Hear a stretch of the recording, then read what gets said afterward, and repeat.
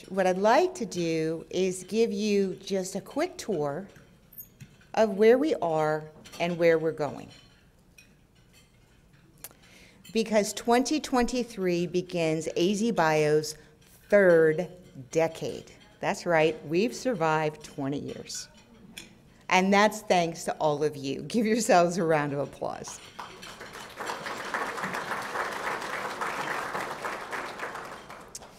So the AZBio Board of Directors in their strategic sessions looked at what that next decade needs to accomplish.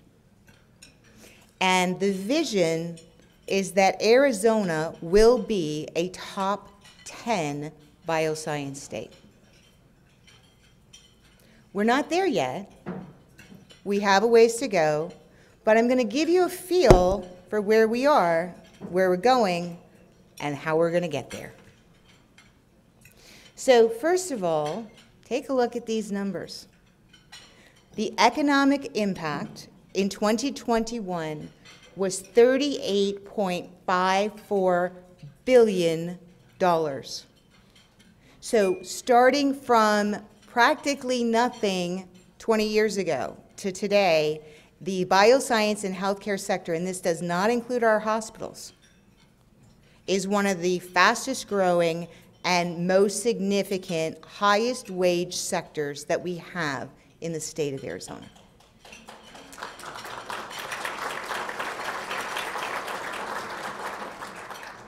The other thing that's really significant is that the 2021 numbers don't show the real hiring impact that we are benefiting from when we look at expansions like Bristol-Myers Squibb and Exact Sciences that will be filling out their people requirements over the coming years. So when we come back and look at these numbers again, they're going to be higher again. And I want to do a shout out to my friend Michelle Oshman at the Biotechnology Innovation Organization in Washington, D.C., who is an Arizonan. That's right. But we won't hold that against you. But she is also leads the advocacy and state government relations efforts at Bio. And a lot of the support that we have received over the years is thanks to Michelle. And Michelle, thank you for flying out and being here.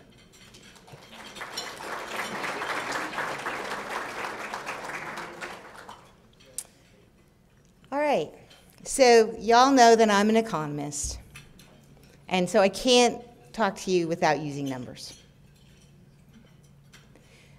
But it's important to understand where we are, how far we have come in just 3 years. And they were 3 very difficult years. But as you look at the slides on either side of the room, you will see that in addition to that economic impact, we grew the number of firms from 2160 to 2912 in 3 years. So we are growing companies here in Arizona. Our employment jumped from 29.5 all the way up to 36.4. Our venture capital is an embarrassment. And we'll talk about that and how we fix that a little bit later. And then you can also see where we are with NIH funding, academic R&D, et cetera. These are the inputs that create the outputs that ultimately create the outcomes for patients and the jobs for people. So these numbers are very, very important that we focus on them, that we understand them, and that we work together to grow them. Now, it's wonderful to look at your baseline and say, look how fast we grew. But we also have to recognize that everybody else is growing too. And so what you see on the screens is where we actually sit today. So that phenomenal economic impact, we are number 20 out of 52. And we are number 14th by population, so there is no excuse for being below 14. If you look at where we are for the number of companies, we are right at 14. Now, we want to get to number 10 or better, but we're at 14. We're there. But our employment numbers, we're number 22. And relative to venture capital, we're number 25. It's actually a really simple equation.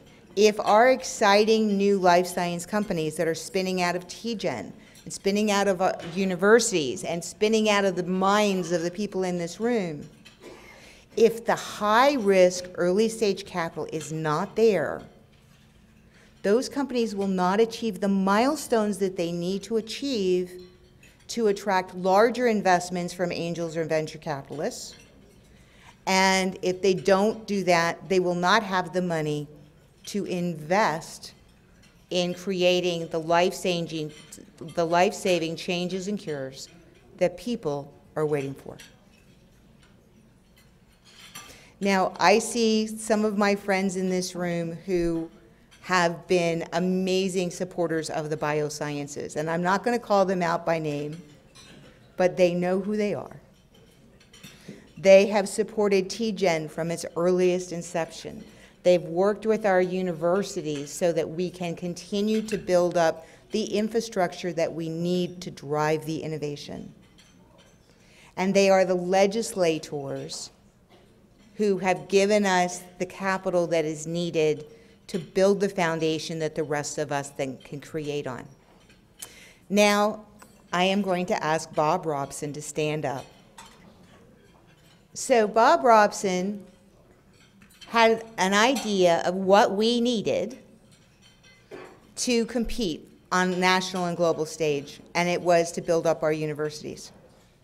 Thanks to his leadership, we got the first $500 million that created the Biodesign Institute, the Bio5 Institute, research facilities at the U of A, and more.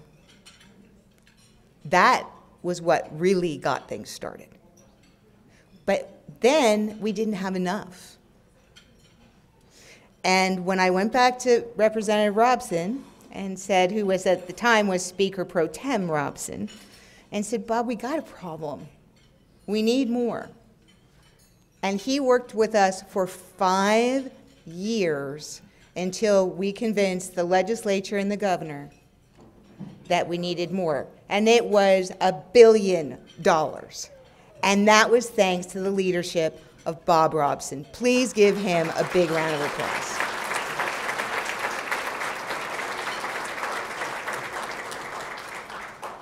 As we look at what's coming next, CAMI is going to be one of the big investments that we make on the Phoenix Bioscience campus, or on the Bioscience Core. And thanks to Governor Ducey's one-time investment of federal funds, $150 million is going into that project. But don't get too excited yet, because they actually need another $150 million to complete the building and $200 million to put people in it. So we are getting started. We're not done yet.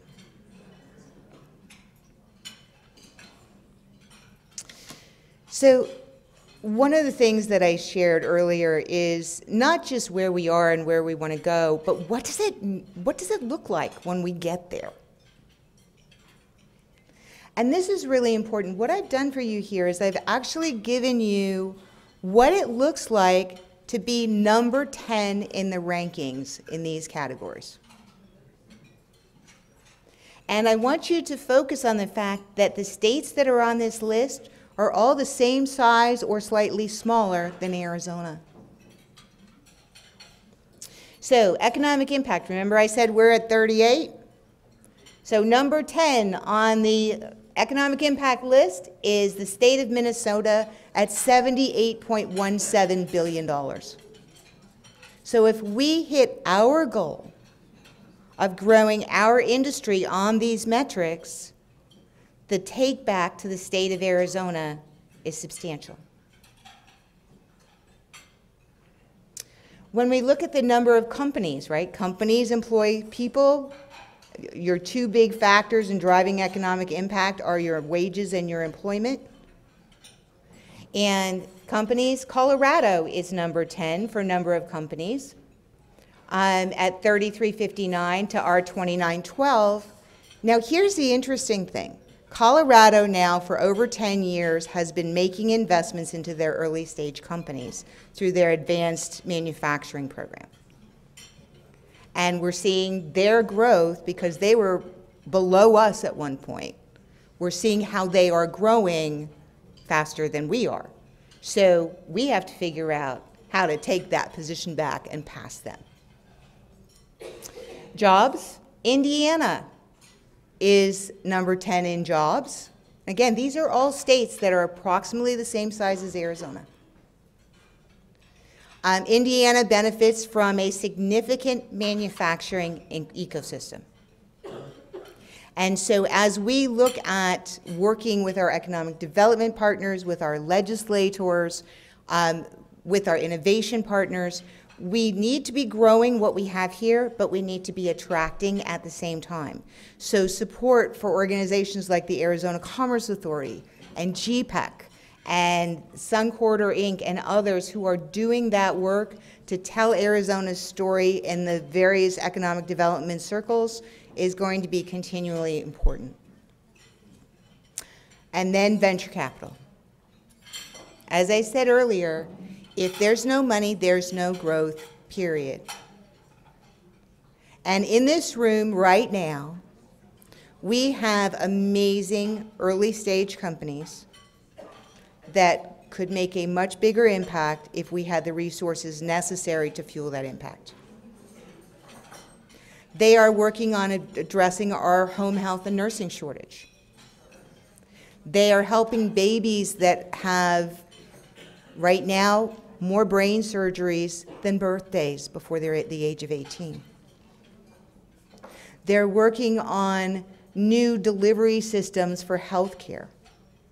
They're working on trying to make it easier for our doctors to do their job because, quite frankly, if we keep discouraging our physicians and they keep leaving the marketplace, we've got a big problem.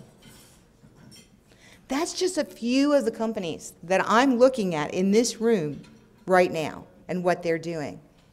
Some of the others are working on a vaccine that will prevent cancer from starting in the first place.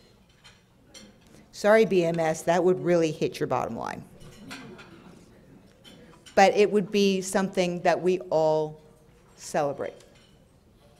Because until we are able to take care of the patients that are waiting for the innovations that this industry can deliver, our job is not finished. Some of you have heard me talk about what inspired me to come to AZBio 12 years ago, and that was when my son got Crohn's disease. And it was life-changing for him.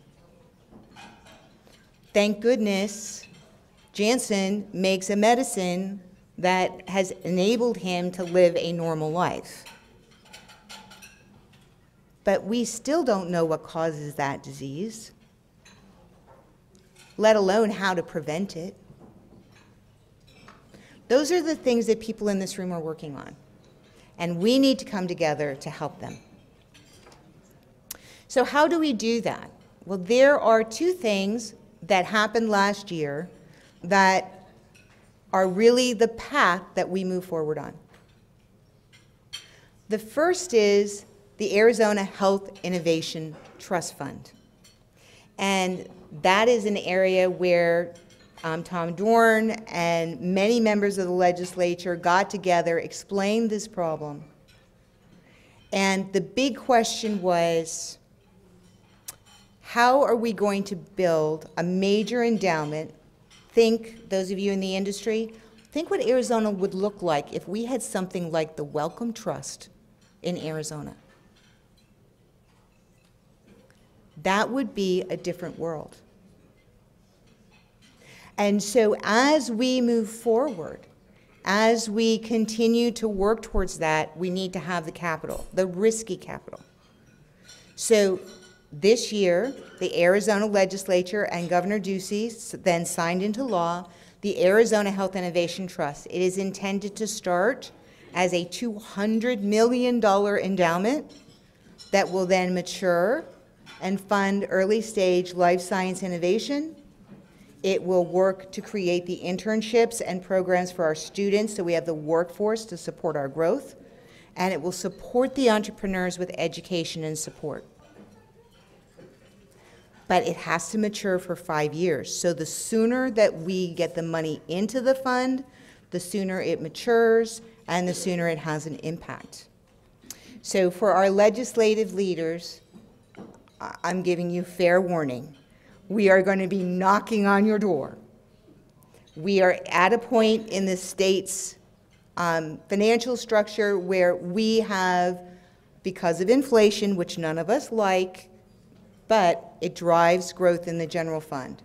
And there are hundreds of millions of dollars right now in the general fund in just the first 4 months of the year. So this is a great time to get us started. The second part is AZ Advances, because if we have to wait 5 years for that endowment to mature, we need resources today to help with that.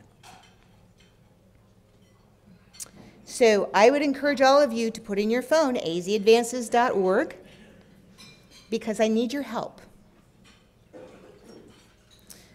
When we go to the legislature and we ask for their help, the first thing they're going to do after they get up off the floor in shock is say, oh, but who's behind this? Every person that makes a donation to AZ Advances, and I'm not going to tell you how much that donation should be, you know what is right for you and your family or your company. But every donation, you then have the ability to say, I would like to be on the donor wall, and send me a picture, and you will join a growing list of Arizona leaders who are there. Some of the people in this room are there. And through that, that will give us the runway to do the early work, to support the talent, to support the entrepreneurs, and hopefully as that grows, to make the mission-related investments that will take the next great idea that develops in Arizona and makes it real in Arizona, and keeps it growing in Arizona, and employs the people of Arizona, and it solves the health challenges of our friends, our neighbors, and our family. So I would ask you to keep that in mind as you're working on your Christmas list, or if your accountant says you need another tax write-off by the end of the year, we've got one for you.